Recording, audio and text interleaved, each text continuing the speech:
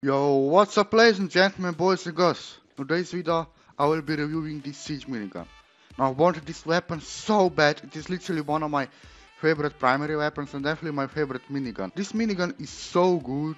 I know that this gameplay is not the bad, but of course this is a classic pool, it's like the most unplayable map in Pixel 3D overall.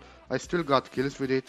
It's like only a few shot kill and of course it's a minigun that also shoots a little bit, otherwise it does a damage. Once as soon as you click the button to, shoot.